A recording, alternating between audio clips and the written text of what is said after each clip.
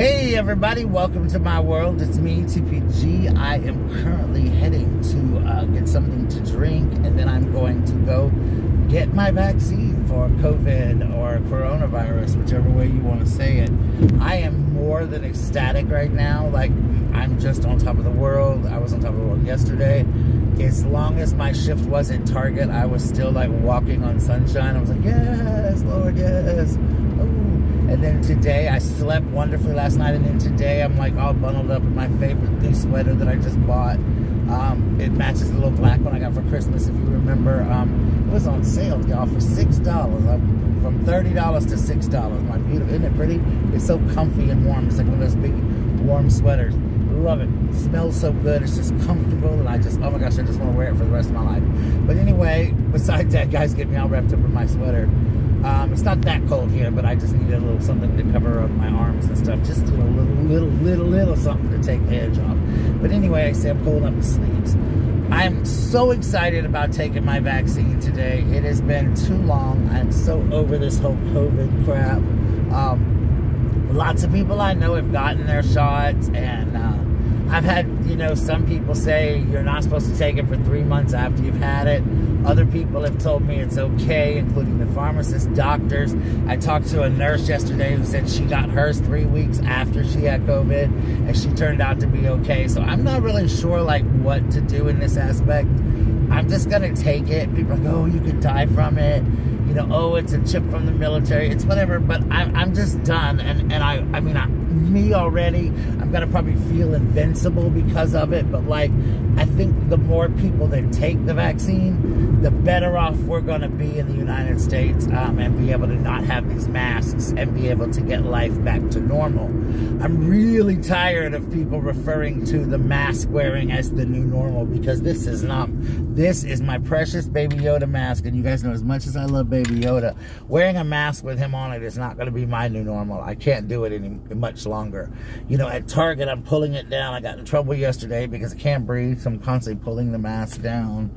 It has become horrible to me. You know, I can't breathe. I'm already claustrophobic. So it's just been a long haul for me. And I just want to get out of this mask. I want to get on with my life. I don't want to be wearing it at school. I don't want to be wearing it at Target. And of course, I'm sorry guys, I just got a little dizzy there. I heard that they're going to have, you know, like right now you don't have to wear it in restaurants and stuff, unless the restaurant insists on it. So I think some places are, excuse me, are going to lighten up with it, and other places are going to be a little stricter with it. I think here in South Carolina, they're going to kind of, our little governor, he's such a douche, man. I can't stand our governor. He's going to probably do like he did last time, like, oh, it's up to the individual cities, it's up to state, blah, blah, blah, blah. And so he's going to probably mandate that, you know, it's up to the city. And in my town where I live, this is a funny story now about this. Our mayor was like, oh no, we're not going to wear masks. I'm not putting Aiken through that, blah, blah, blah. And then all of a sudden, they were supposed to have a meeting on Monday, right? This was a while back last year. And he got COVID, got diagnosed on Saturday that he had COVID. All of a sudden, we've had to wear masks, and we've had to wear them ever since. And he made it to get a ticket. He made a big deal out of it because his little behind got COVID. He was nowhere interested in at all wearing masks until his little behind got COVID. So that really kind of was like, okay, you know, okay, fool. Now you see what people are talking about. It was quite weird, but it was also the way it was. And I always thought that was kind of funny because, you know, these politicians and these people in power were like, oh, we're not doing this, until all of a sudden, oh, I got it now. I'm going to make my people do this now. You know, he didn't care about anybody in our city and what we wanted and what we felt like doing. I mean, there were people wearing masks long before, but he didn't care about that. He was leaving it up to the person. And all of a sudden, here it was, bam, you know, he gets COVID, and oh, now the whole city's going to wear masks. So that's the kind of crap I'm talking about. It's just stupid. But anyway, you know, it is what it is. They're talking about here in South Carolina also. They're talking about possibly if they do drop the mandate in my city as well as South Carolina, it'll be up to individual people whether or not we wear masks. I know Target's already informed us that they will still make us wear masks. The school probably will through the rest of the year. I don't know about next year, but I do know probably through the rest of the year we will have to wear them. And that's cool. I mean, I understand until they're able to get everybody vaccinated and everybody in place. The numbers, the numbers seem to be dropping, and here in South Carolina, and that's good. You know, it's just been such a weird year, and part of this year, I don't know what else to say about it. I just, myself, I think I'm dizzy right now. I'm like, because my anxiety is so high right now, just knowing I'm going to get the vaccine, just knowing that I'm able to finally be one step further away from this craziness of this virus that everybody's just closed down America and closed down the world. I mean, there's still countries and states that are closed down completely. People are out of work. And I mean, I'm blessed that I was out of my school job, but I was still getting paid. And I was also still working at Target. So I was still getting paid in the middle of this pandemic, where some people were not, were out of jobs. And of course, I was very giving and did for people what I could during that, you know, helping out and stuff like that. But at the same time, you know, I am lucky, guys. I'm sorry, guys. That is really, that's my anxiety that's making me yawn and stuff. It's the closer I get to this place, the more like my legs hurt now. It's like all in my mind, just my anxiety. You go see me, you know, it's just, this is the kind of stuff I'm talking about. Just talking about this virus wears me out. And this is one thing I told my therapist. It just really like freaks me the hell out. Just everything about it. And so just thinking about the fact of getting it done and everything. Oh, that lady looks nice. She's going to church. She's got this really pretty sweater on, guys. I'm in the downtown part of my city. I shouldn't flip the camera. You guys see how pretty it is down here, but I'll do that another day. But anyway, it's a really pretty little city. Everybody's going to church, and it's kind of dead out down here, which is a typical Sunday, because like I said, everybody goes to church. There's a big church, 2 big churches down here, and everybody goes to church there. And then there's like a church here and a church up the road, and after they go to church, then they come and they go out to eat, and by afternoon, this part becomes very, very like popular and everything, but right now it's just like really dead and closed off, which is how most downtowns are, you know, the historical downtown area that's been here since the beginning of time, you know. But it's a pretty, I like my city. There's not a lot to do in this city as far as, I mean, there's a live theater. Our movie theater is closed, they say permanently, so I guess it's not going to be open anymore. Regal apparently sold all of its theaters, and so at least some of them, and I think ours was one of the ones that got sold because it opened briefly and now it's closed again. So I was like really sad because I miss movies.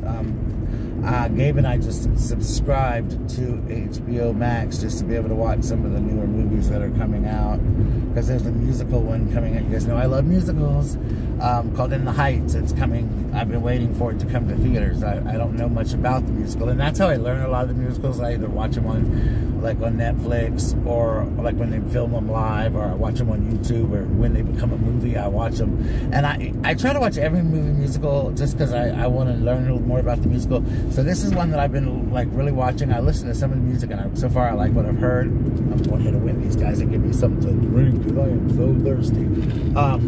Anyway, that's I'm excited about it. And it comes out on HBO Max in June.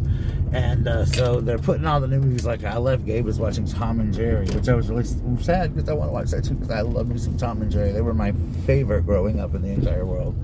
I'm going to go here and get me a drink, guys, because I'm thirsty. Again, anxiety is not a good thing. You guys are really going to have to study my anxiety trick with me. Hold on, guys. Hello, how are you today? Can I get a large Diet Pepsi, please? Or Diet Coke, whichever one you have.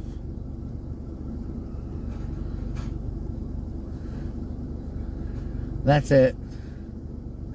Thank you. Yeah, so anyway. Whew, I should be drinking more water. But see, my throat goes dry because this is really crazy. And I want to share more of my anxiety with you. Look at that. Look at how dark my glasses get on that one side. It's so funny.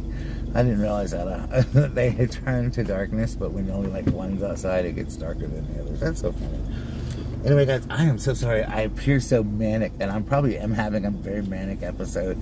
This is so not like me, but I told you guys I wanted to start sharing more with you this year, so this is me having a very manic, anxiety-ridden video. It's really up the wall right now. I took my medication, but I'm going to be on more.